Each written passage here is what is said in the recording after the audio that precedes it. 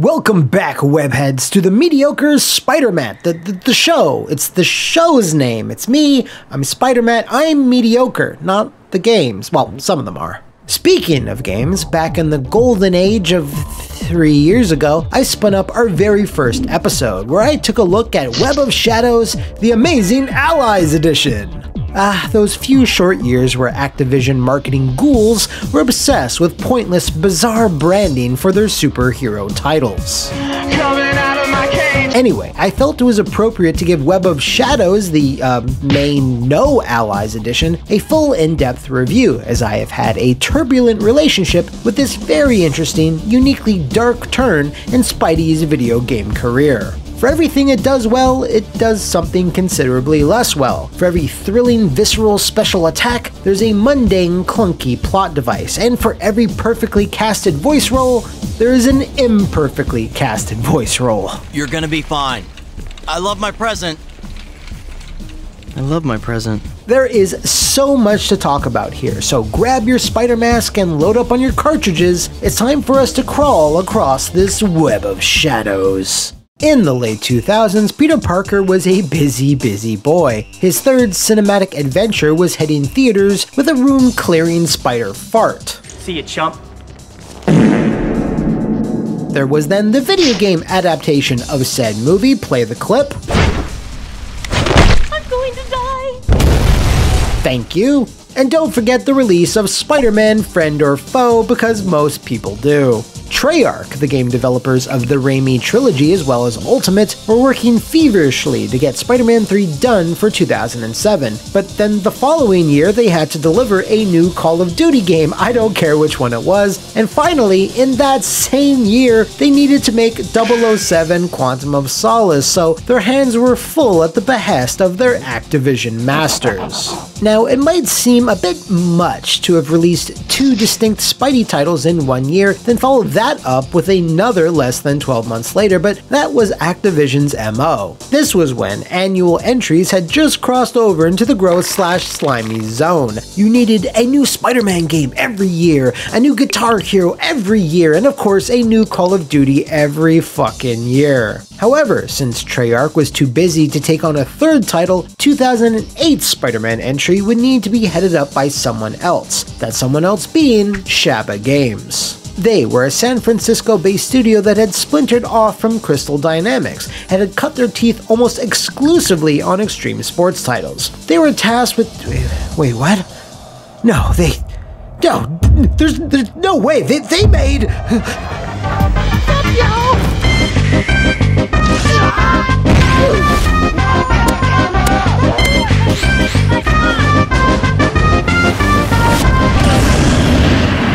Wow, Anyway, Shabba was the main studio responsible for Web of Shadows development, but Treyarch were also co-credited on it as well. This is because the game uses the same, not great engine that powered Spider-Man 3, so Treyarch were there to simply give technical support. You can definitely feel this when you play, as Shadows diverges starkly from everything that had come before it. It emphasizes certain core gameplay ideas while de-emphasizing others, so it's really clear that Shabba wanted to make something different while still sticking close to what fans had come to expect, which frankly is always a tricky business. Therefore, Web of Shadows is a self-contained adventure, having no connection to the Raimi games or even Ultimate Spider-Man, which is a shame since they are both Venom-centric tales. Peter gets tangled up in a symbiote race war that starts off pretty slowly before it completely engulfs the entirety of NYC, affecting both regular people and super people alike. Now, whenever Venom is in the mix, that usually means the black suit isn't far behind, and that's the main gameplay feature of Web of Shadows, to transform between the black and the red suits, which gives Spidey wildly different abilities. Now, I gotta take a second here. This doesn't make sense, like at all. If Peter has the black suit on, then he has it on. Just turning it red shouldn't take away from his symbiotic powers or make him more or less of a dick. I know it's a gameplay contrivance, but damn, this plays very loose with established lore. As you fight through waves and waves of gang members, techno SWAT dudes, crazed civilians, and symbiotes, you'll eventually need to buddy up with certain characters and make decisions to get to the bottom of all of this. The bottom being stopping Venom. While I usually take some time here to discuss the game's overall story threads, I already just did that. Web of Shadows is laser focused on a Spider-Man vs. Venom story with no room for anything else, while simultaneously spending very little time actually being about that. It's not so much a story, but a scenario. Peter needs to beat Eddie and has to choose how best to do it, sticking with the tried and true red and blue, or walking the dark path of the NWO. The great thing about Web of Shadows is that its best qualities are constantly thrown at you, because when you get down to it, you never stop fighting. Ever. Let's break it down. You can switch between the red and black suits with the click of a stick, and while they have similarities, they have just as many differences. Spider-Man can reel his enemies in with his black suit tendrils or lift and chuck cars, which is a nice change of pace because you actually feel powerful. You unlock different combos, attacks, and abilities independently for each suit, giving you two distinct ways to take out half the population of New York. On top of that, you can mix and match each suit's powers and combos at any time, even in the middle of an attack string, which gives the game the most character action feel of any Spider-Man game before or after. If the combat nuances ended right there, that'd be good enough, but once you add in a layer of web strikes onto your combat pizza, ooh, mamma mia, that's a spicy pie. The web strike anchors you to your closest enemy, whether they're on the ground or in the sky. Once you've initiated the strike, the camera pulls back, and as you rocket towards the enemy, it gives you a bunch of option selects as what to do next. You can continue to barrel ahead and cause damage, cancel it at the last second and dodge, jump over your enemy if it looks like they're going to counter, or chain that into throws and other moves. You can web strike from enemy to enemy, never touching the ground. You can launch them into the air with a pop-up attack, combo them, switch to the black suit, then finish them off with a web strike that knocks them all the way back to Jersey. Fuck your life! The possibilities are truly endless, and it looks sick as shit. Fighting isn't just restricted to the ground either, because regardless of the suit he's wearing, Peter can now fight on the sides of buildings. This isn't really used to its full potential, but it's still really cool. When sticking to a wall, certain enemies can engage you, and you have a decent little moveset in which to deal with them. The amazing thing here is that this doesn't feel disorientating or awkward, and I suspect Shaba's experience with extreme sports titles played a big part in that. All of this mobility feeds into the basic web swinging pretty well, and while it doesn't do anything new or exciting, it's still really solid. It's not any worse or better than the games that came before it, but in a big change that I do like that is vaguely related to the web swinging is the spider symbols. Now, we all know it's required by law that all Spider-Man games need something to collect, and in an effort to promote web swinging and exploring the pea-soaked alleys of NYC, these symbols were dumped all over town. Now, they don't unlock suits or comics or tips, but rather a very tangible, worthwhile reward. Collecting them in set tiers upgrades both your health and web swinging speed, and with every level the amount you need to collect then increases. Think of the agility orbs in Crackdown, just with more Spider-Man. Another positive aspect to this is that any time during your quest to punch Venom's many sticky teeth out, you can grind out these symbols, even if you're in the middle of a mission. Oh, you're being attacked by a symbiote, just, I'll be there in 1 second. Oh god, this is so embarrassing. There we go. It's a really neat way to split up upgrades so they're not all lumped together. It encourages exploration, and I much prefer it over the store in Spider-Man 2 or the preset intervals in Spidey 3. Now, earlier I mentioned that Peter can make certain choices and alliances, which, on a base level, is a really neat idea that pushes a morality system in the right direction. See, Spidey 3 didn't really have any actual consequences to using the symbiote, as it was all dictated by the story, and Amazing Spider-Man 2's Hero or Menace system is the Amazing Spider-Man 2's Hero or Menace. Now, it's not all perfect at all, something I'll get to, but the concept is really sound, having a good and evil mechanic that works within the story confines of the black suit. There's not many ways in which you can get fans to buy a "what if Peter Parker was an alpha dick jerk" style scenario, but this is certainly one of them.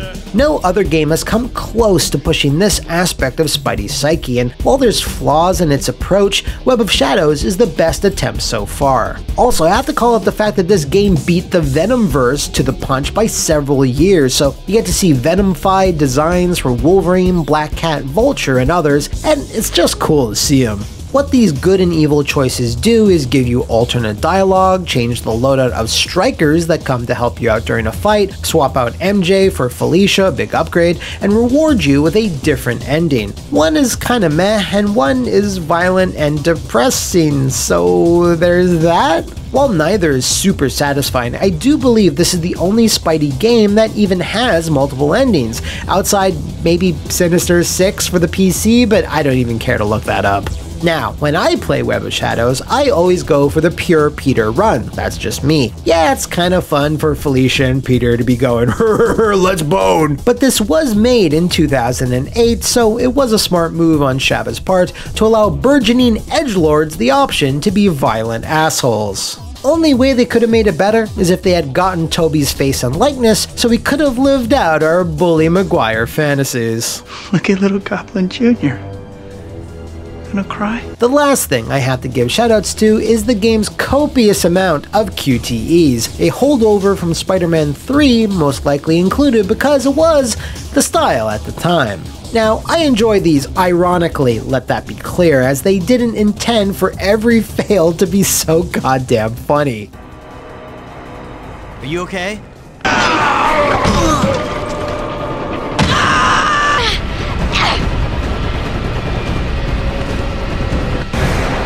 Spider-Man 3 may have the most famous one, but Web of Shadows overtakes it with its sheer volume of relentless hilarity. What's better is that these QTEs are designed in such a way you can fail any of them with no fear of repeating a level, as they always start over from the beginning of the button tapping, so you can truly just soak it all in. Eddie, I want to talk to you, the real Venom! Amazing! And with that, I conclude the positive segment of this review.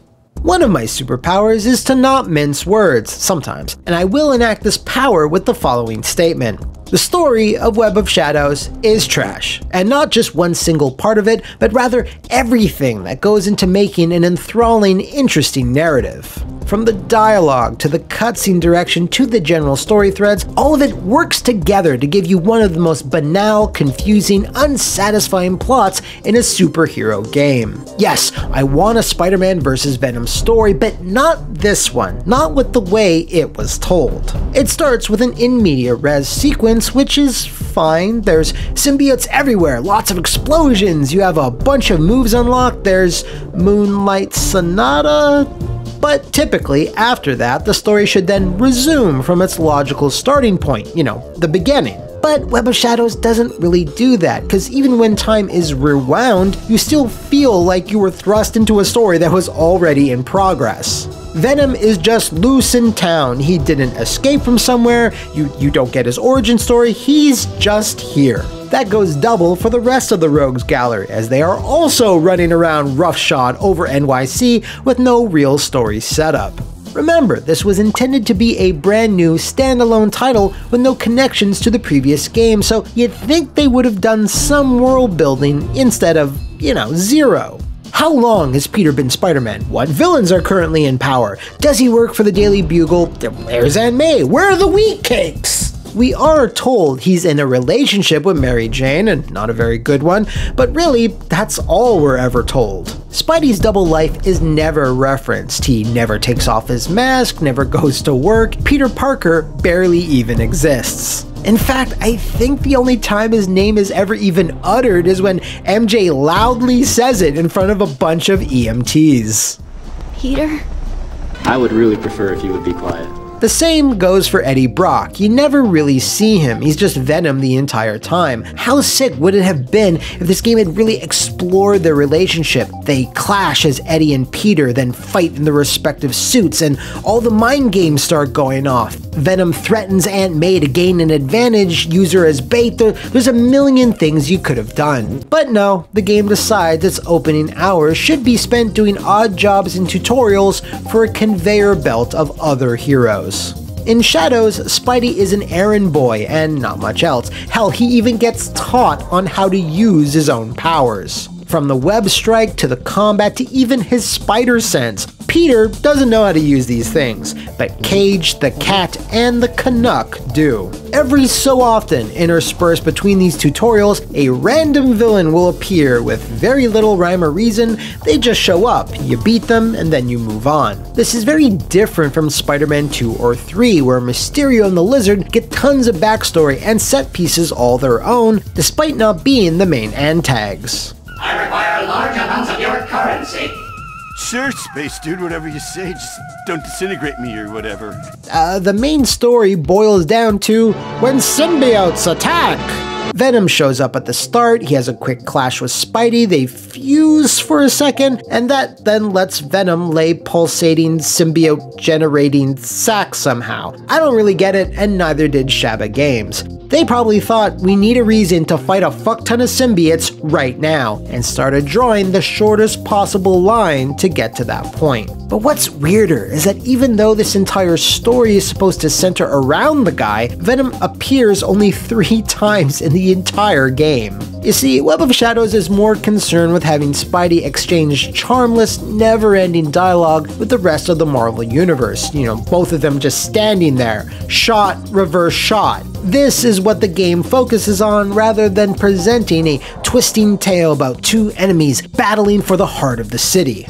And the game never really deviates from this structure. You meet Cage, you do 10 tutorial missions for him until he's swapped out with Black Cat. Hey. You then do shit for her, she gets replaced by Wolverine, who then gets swapped out for Moon Knight, then Natasha, etc. Oh, and we gotta talk about all these guest heroes, because honestly, there's way too many, making it feel like a sequel to Friend or Foe than anything else.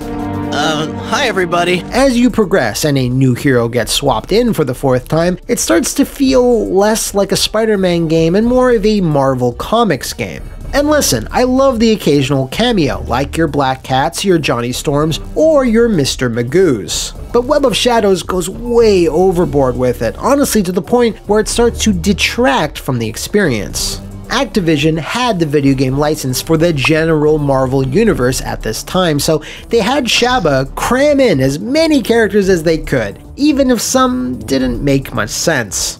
Calling them in to help out during fights is fine, but when the core combat is so sick, they really seem like a superfluous feature, especially since half the time they, well,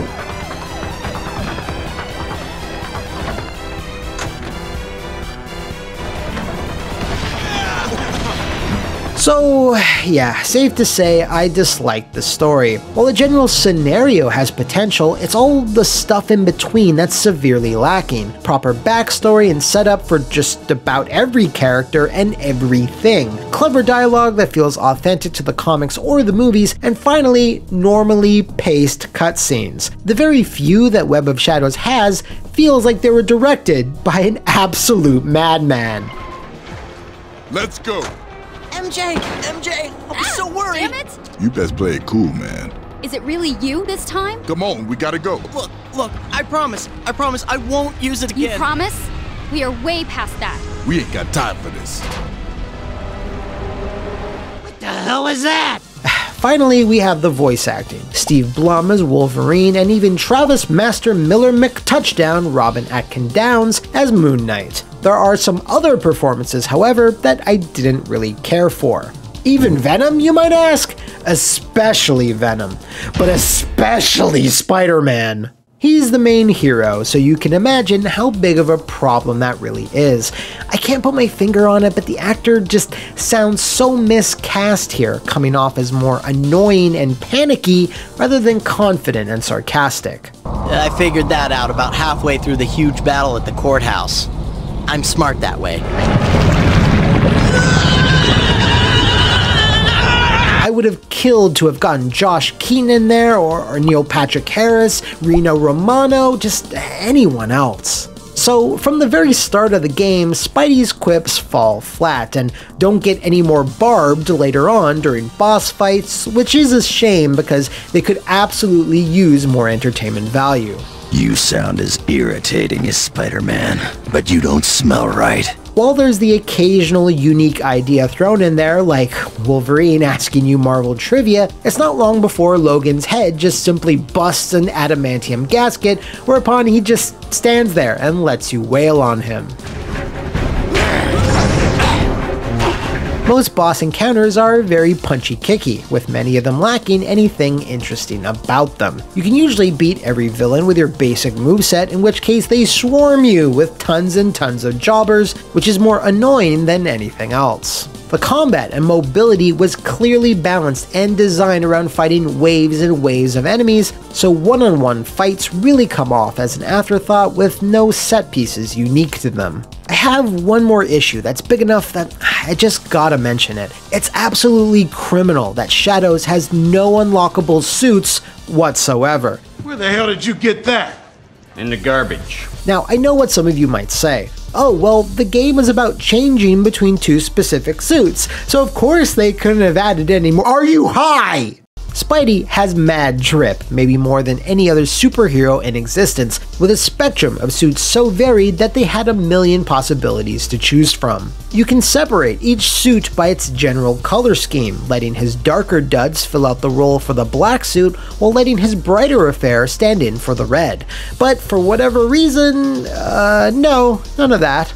Now, remember 20 seconds ago when I said no unlockable suits whatsoever? Well, I lied, but not really. The HD version of Web of Shadows lacks additional costumes, but the Wii version does not. You can select from Ben Reilly, the Spider Armor, Miguel O'Hara, Cosmic Spidey, the Iron Spider, and even Spider Carnage. Now, that is a smaller amount compared to most other games, but at the very least, they picked some absolute bangers. My only guess here is that Shaba Games had a limited time frame to wrap things up, and Activision were not willing to allocate more. The Wii port was also developed by Shaba, but I'm sure it had its own dedicated team, and for whatever reason, they found the time to include them. But if you're like me in 2008, you opted for the PS3 or 360 versions, which is a bit of a bummer, because without the extra suits, doing a run where you make all dark choices is the only reason to replay it. There's zero unlockables, like not even a New Game Plus, which is a shame because starting over with all your shit unlocked would have been pretty awesome. I think there's some obscure trick where you can abuse a save bug, which sorta lets you do it, but it's not in there by default, so that really smacks of a game being rushed. So, those are my main gripes, but it's not even all of them. There's the lack of any true side missions or activities, the game is pretty buggy, and while I'm playing the PC version for this review and it performs pretty well, the old console versions did not. I can only really speak for the 360, but I remember that game chugging as you swung throughout the city, and the screen got torn up all to shit, especially when all the symbiotes started their 24-hour block party.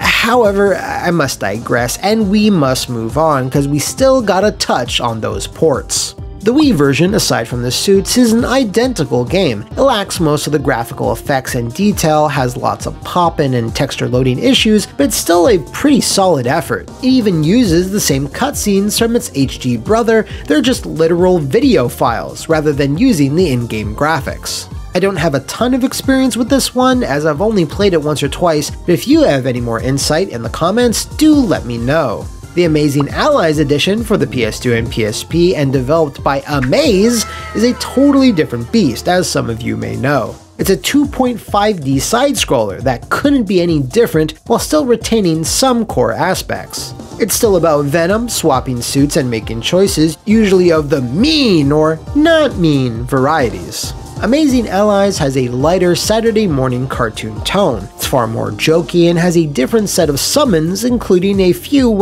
you might not expect. The debt is paid. Even the storyline and main bosses differ quite a bit. There's Shocker, Craven, and even goddamn Jackal. This has to be the first and only time he's ever appeared in a video game, right? It's gotta be. I don't care what you say. In terms of negatives, well, its combat is a good deal more basic. There's no web strikes, for example, and its graphics are really nothing to look at. And with it being 2D, the web swinging lacks a certain tactile feel, but it's still an admirable effort. Finally, we have the DS version, and holy crap do I have some good memories about this one. It started Kryptonite's fantastic run of portable superhero brawlers, which all featured great micro-sized combat systems and some big, dense maps. You'll need to search for the action throughout warehouses, sewers, and city streets, all while collecting new abilities that'll let you progress even further. It also has its own exclusive set of characters and cameos like Nightcrawler and even Willem Dafoe. It is an incredibly short adventure though, clocking in at around 3 hours average and isn't especially challenging. Out of the 3 different versions though, Web of Shadows DS is the highest rated among them. Wow, going back to this was a trip. I think overall, while I respect it a bit more now due to how well that combat system has aged, it mostly reminds me of how squandered this whole concept really was. From the story to the mission progression, the collectibles, the choices, there's some solid ideas here that beg to be expanded upon. As for what the game actually is, well, for me it's sadly more bad than good, and that's what makes this release so tragic that there never was a sequel. God, I would have loved for them to have been able to polish this even further, add actual side activities, dynamic crimes, Peter segments, photography, and actual story. There was so much more room to grow. They had the engine, the NYC map, and a spectacular combat system already in place, but unfortunately, there was a huge monolith that casted a dark gloom across all this potential. The reviews for Web of Shadows were deeply average, and perhaps since it was coming off of Spider-Man 3, the game, and the movie's divisive reception, this might have actually hurt Shaba's chances here. As far as I can find, it did not sell well across any territory or version. How do I know this? Well, it didn't even chart in the top 20 of the best-selling games of its release month. The bottom of that list was Guitar Hero World Tour, on the PS3, which moved 93,000 copies, so Web of Shadows, at the very best, sold below that during its launch month, which is, pretty bad. Oh, if your spider sense is tingling, then you know what's coming next. Activision shut down Shaba Games 1 year later. This was their first Spider-Man title, but the last game they ever made. Alright, let me just borrow something from a recent What Happened, and here we go. Activision! Fuck 'em! I know lots of people feel this is one of the best or their personal favorite Spider-Man title, and that's cool. Personally, I feel it has way too many things holding it back, but what it is the Spider-Man game with the most untapped potential. All of its flaws are fortunately held back by the brilliant combat system, the web striking, and of course, the QTEs. Gotcha!